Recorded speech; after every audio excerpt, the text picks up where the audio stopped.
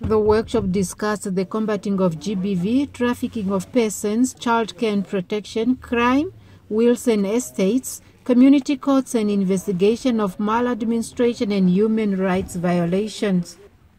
The workshop follows a request by Oshana Governor Elia Irimari as part of the Ombudsman's Office outreach program.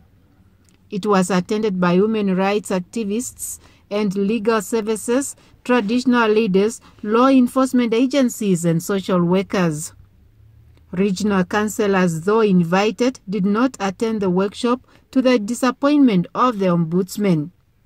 Ombudsman commended the law enforcement agencies' participation at the workshop to educate attendees on human trafficking and how to identify such elements. It covered a broad subject matters that affect the community. We have representatives from the three traditional leaders here, Ukwambi and Ondangwa and Ukwanyama traditional authorities. So they are well represented here.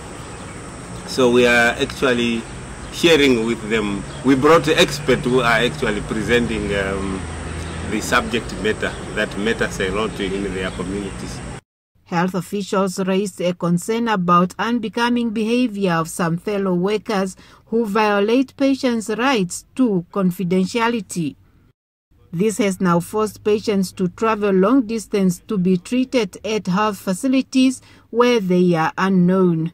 That is very interesting to me because that tells you that as a government we need to do more to train our officials to stick to the ethical rules. The training is planned for other regions depending on the availability of funds.